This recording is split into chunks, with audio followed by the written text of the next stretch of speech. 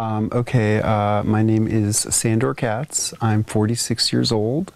I am a writer. I've written a couple of books about fermented foods. I do a lot of teaching and a lot of gardening and helping to keep this place, Short Mountain Sanctuary, together.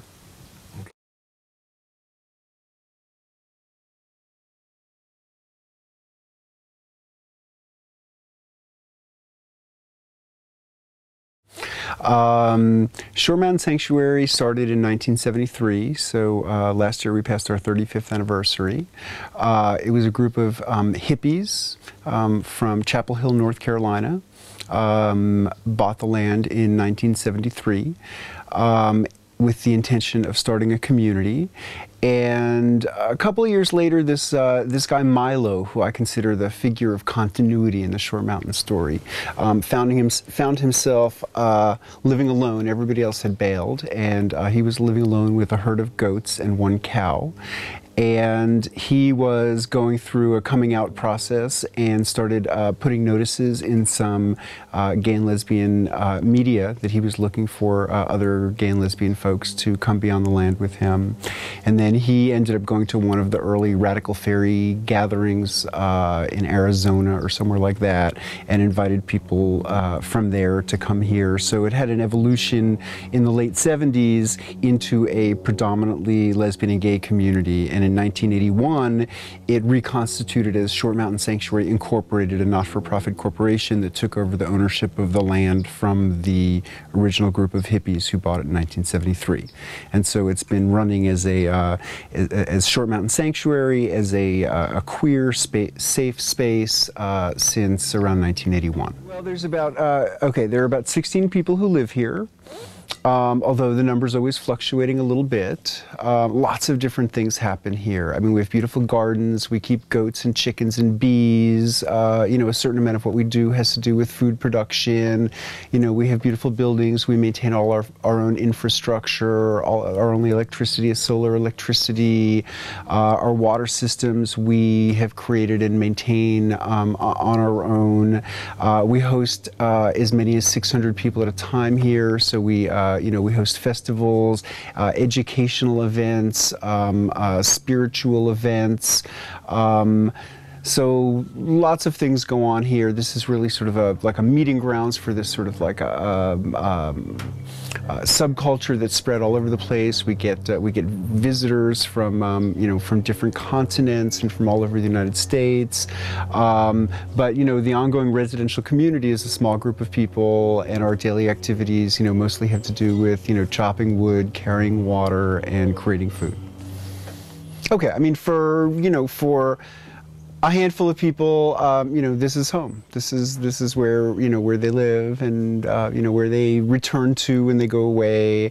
But then we've also been a magnet for an extended community of neighbors. Like we've been a draw for many people to move to this area. So at another level, this is the place where an extended community of neighbors and friends come together.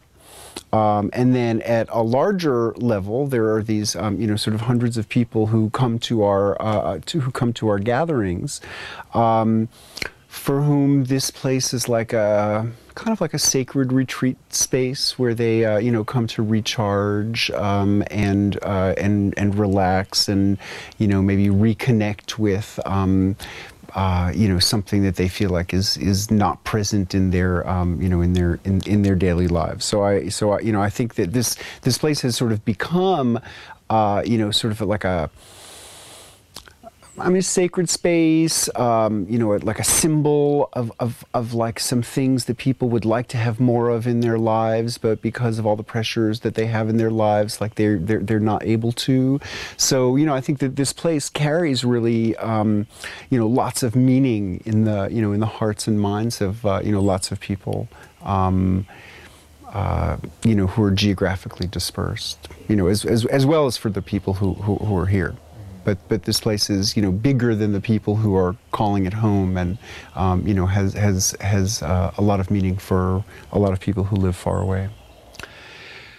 I think This community is very unusual in that, you know, it's primarily, you know, sort of queer folks creating a very, you know, queer-friendly community. And mostly, you know, queer communities are found in big cities. And, I mean, you know, there are, you know, little children who, you know, like don't really necessarily fit into, you know, normative gender roles everywhere. But when, you know, when kids grow up in rural areas like that, they mostly get out as soon as they can, and they go to the cities where they can sort of like, you know, find a, you know, sort of supportive culture where they can be themselves. And one of the things that I think is really unusual and exciting about what we've been creating here is, you know, this sort of thriving pocket of queer culture in a, you know, fairly remote rural area.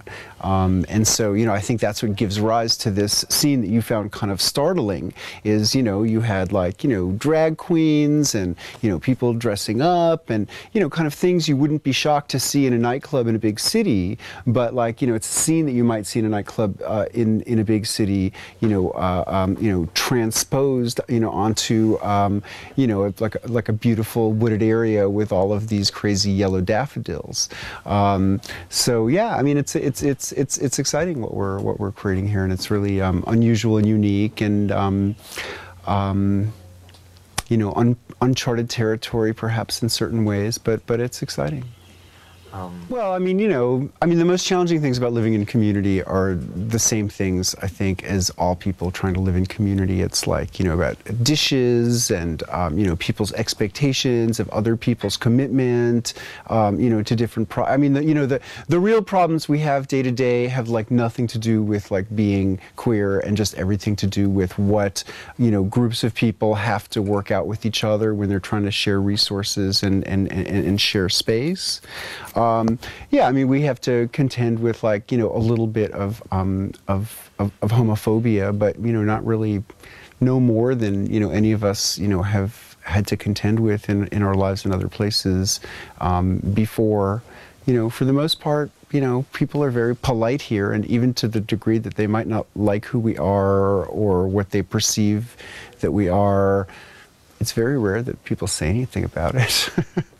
So, so it's, I mean, it's been all right. I mean, you know, we actually end up, you know, getting to be friendly with quite a few of our neighbors, and, you know, haven't really experienced, you know, a whole lot of homophobia. We've had, you know, occasional incidents, but, you know, nothing too remarkable. So basically, like the way that our community is structured is with a minimum of structure. You know, there's certain things like taking care of the animals. Like we need for somebody to take that on every day. So we have a sign-up system for that. But for most things, it's much more informal. The people who garden will typically coordinate with each other and try to, you know, find times when we can like collaborate and work on projects together. But, you know, we don't have any kind of work quota or anything like that. We have an ethic of like, you know, don't do it if you don't want to do it. You know, we encourage everybody to get involved. But we leave it to, you know, each person to decide what kind of work calls out to them. And, you know, some people love to clean, some people love to build, some people love to garden, some people, well, nobody right now loves to take care of the vehicles. But, you know, but it works out, and, you know, sometimes the standards are higher and sometimes the standards are lower. But it works out. Yeah, we all pitch in money for food. We have a meeting every week, which will be later this afternoon, where we, you know, try to coordinate things that are going on, and you know, make sure two people aren't planning to use the truck for different things on the same morning, and, you know, just coordinate, plan things like that. And, you know, people always toss around, you know, ideas for cottage industries so that there would be more work for people who come here to plug into. But what, you know, the flip side of that is then there'd be labor quotas. You know, if there's like an industry we're trying to maintain for everyone to plug into, then we lose one of the things that people find one of the most charming aspects of this place, that there's, you know, sort of no specific demands being made on anybody's time.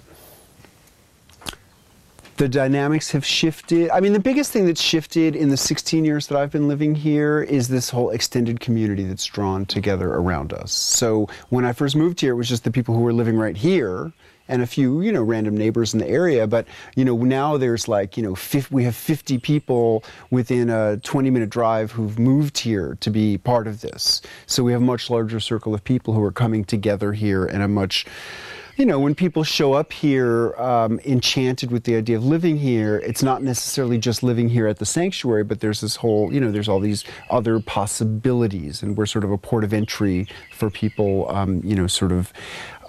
considering a much wider range of living situations. So that's a huge thing that's changed in the social dynamic in the time that I've been here.